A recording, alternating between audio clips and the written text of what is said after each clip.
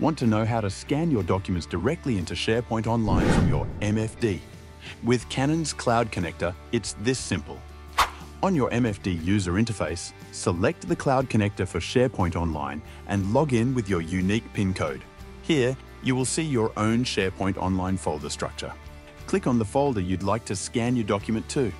From here, you can select your scan settings including TIFF, PDF, and Compact PDF. Then simply hit the scan button and that's it, you're done. Your documents are now saved into your SharePoint Online account. Want to know more about our solutions at Docufy? Hit the like and subscribe button for more information like this.